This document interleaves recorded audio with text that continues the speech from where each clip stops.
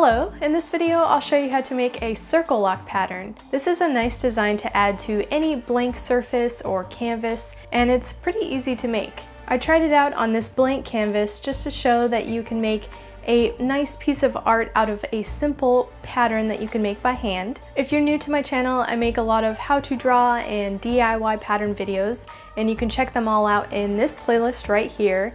I'm also open to suggestions, so if there's something you want to learn how to make, leave a comment below, and that playlist will get updated regularly. For this circle lock pattern, here are a couple of different ways you can make it.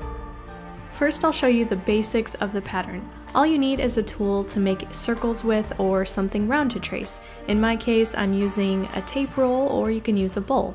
First, make rows of circles that are lined up right next to each other, and just continue this until you have a full page. Then make circles on the diamond-shaped parts of the pattern.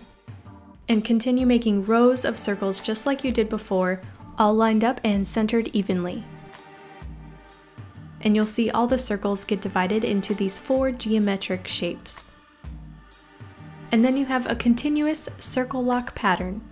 Another way to make the pattern is to stamp with something round, and in this case I'm using a toilet paper roll. Dab the end in some paint and do the same method that you just learned, making rows and rows of circles right next to each other, all aligned.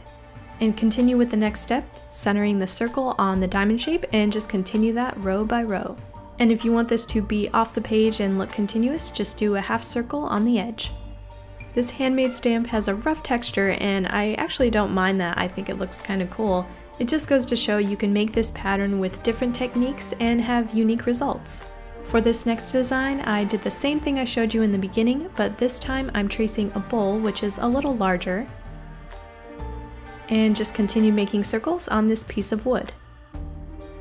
Then to the middle sections, and continue that on to the edge. Now I have my canvas full of a circle lock pattern, and for this one I used acrylic paint to fill in the 4 divided shapes. You can really fill in any of the divided shapes to make a cool combination of the circles.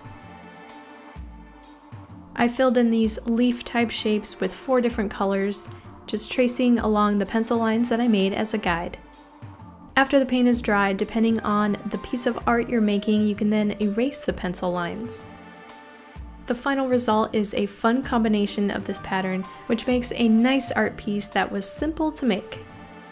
I hope you guys found this tutorial helpful, and it gives you some inspiration for circle lock patterns you can make on your next project.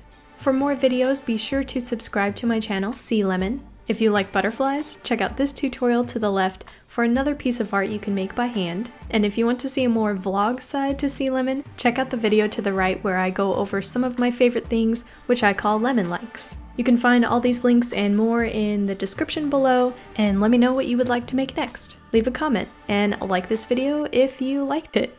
I'll see you next time.